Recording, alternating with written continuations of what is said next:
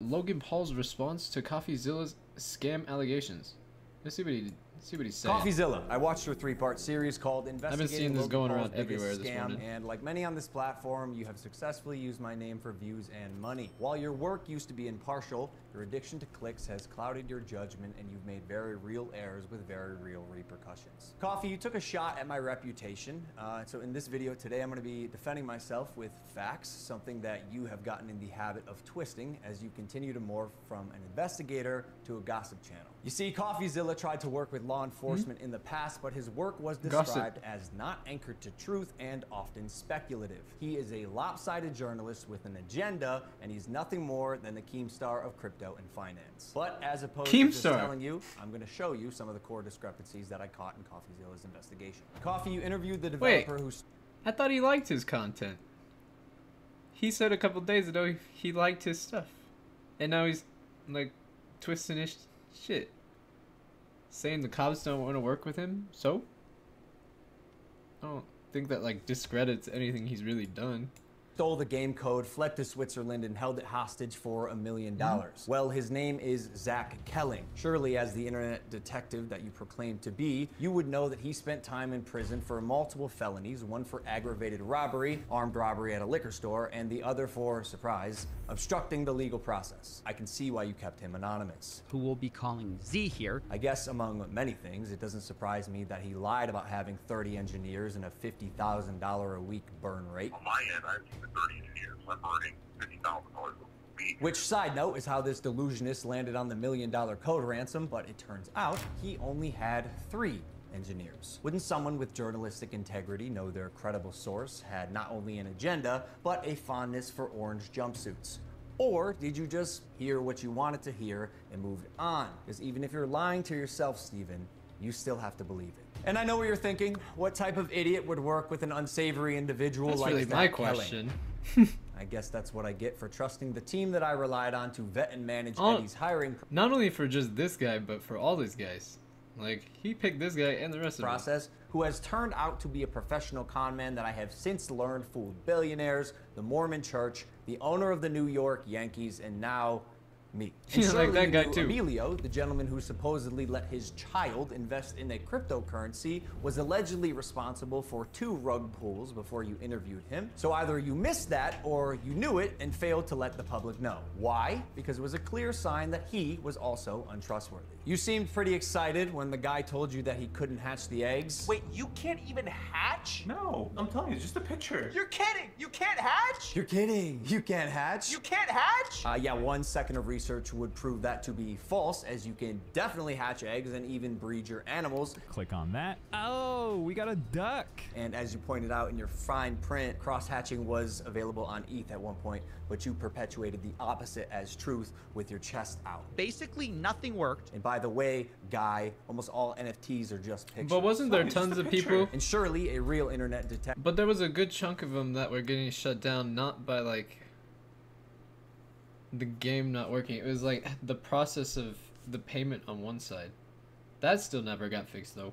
Detective would not break criminal and civil laws in trying to get information, right? So why have you allowed the illegal recording of Jeff's phone call without his permission? And then more like an internet criminal, post it online. And it was interesting. It was like, this is wild. Now, although you didn't verify any backgrounds, substantiate any evidence, took multiple criminals' words as truth, and broke laws, you still published the defamation. However, unlike you, the blockchain doesn't lie. So let's highlight some things that you did point out. Crypto King Jake. But to be fair, Coffeezilla was trying to get like Logan Paul's verification for like a year. He waited a whole year to drop that trilogy though.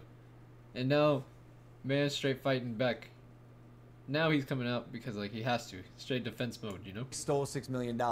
True or not, we had already removed him from the team when we realized he was a bad actor and his motives were purely financial. Conman Eddie, lead developer, stole $1.7 million. True or not, when we learned he was a bad actor as well, he was immediately removed from the team. While myself and Jeff sold nothing and made nothing as verified through investigation and the blockchain. Jeff, Logan's manager, to my knowledge, never sold.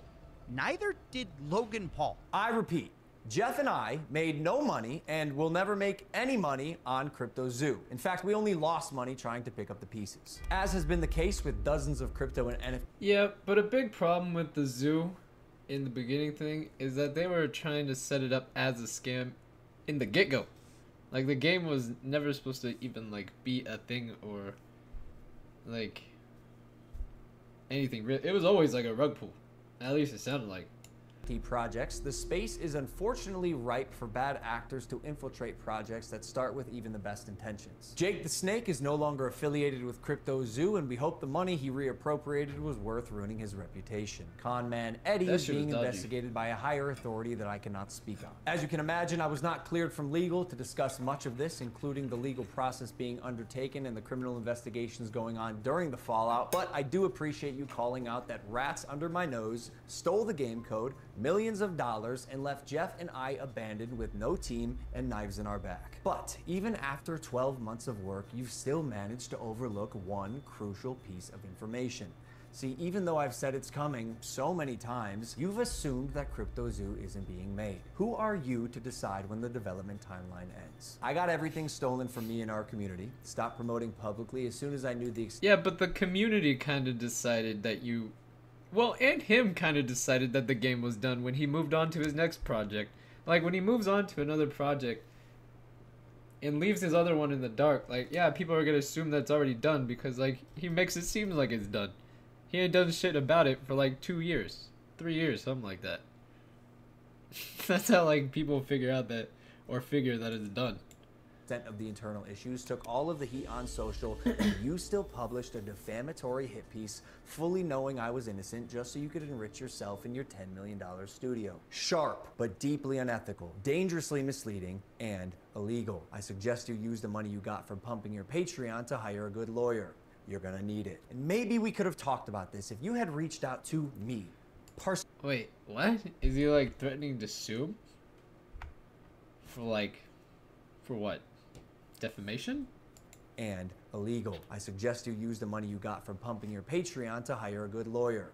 You're gonna need it. And maybe we could have talked about this if you had reached out to me, personally. Not my manager, Jeff, who is not me, Steven, but the first time you did was on Christmas Eve after you released your series so you could rely on false statements and unreliable people used recklessly.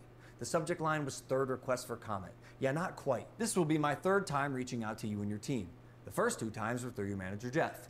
The first 2 times were through your manager, Jeff. Okay, so the last time on Christmas Eve, after the fact, was to me. You have a funny way of twisting things. And I also noticed you left out that part on Twitter. Why hide that? Trust me, CryptoZoo is coming. I will make damn sure of it. And honestly, it right. sucks Surely. that after years of personal reform, going through trials and tribulations and He makes it sound like Coffeezilla didn't try to get in touch with him. He did just say, like, he tried to talk to his manager.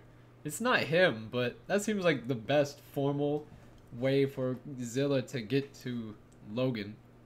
It feels like the manager just trying to protect, perhaps? Like, I don't know. Busting my ass to evolve into a person that I can say I'm actually proud of. You led the charge to drive and monetize a narrative telling millions of people that I'm a fraud or I tried to scam my audience. That is patently false. This video is mainly for my fans and anyone who's on the fence that I hope I can help understand a situation that is tremendously complex but has been oversimplified for both views and clicks. And lastly, Coffeezilla. I now know your motives with this. Clout and money, good for you, but also you're slimiest. So I'm not gonna come on any of your podcasts. If you wanna come on Impulsive and talk about this, that's fine. You've denied my invitation multiple times. You're still invited. It can be a one-on-one. If not, we're gonna handle this ourselves while we continue to build CryptoZoo, and I'll see you in court. Right. So no apology? No reference to Dink Doink? Just saying the CryptoZoo is coming this year or next year. Very interesting. Took really no responsibility. He just kind of shifted all the blame. That was interesting. Man, straight gonna take him to court too. Not really sure for what, but yeah, I don't know. That just felt kind of weird. That just felt really kind of weird. There's a lot of shifting. I wonder, like, What are the comments saying? Reaching out through Logan's management is not the way to reach Logan. Got it. Right? That seems like the way too for Zilla to go about it, but I guess not. Imagine threatening someone after scamming a bunch of investors, right? It's like hiring a team of former bank robbers to run a new bank you decided to open. True. It's weird, he takes no responsibility for like picking these guys that he hired and shit. Very weird. That was interesting. I feel like Coffeezilla is gonna have an interesting reaction to that. I wonder if he's gonna make a video about it, tweet about it. It'd be interesting to see what the man say. The man probably will not let it go lightly. Probably got some shit he wants to say.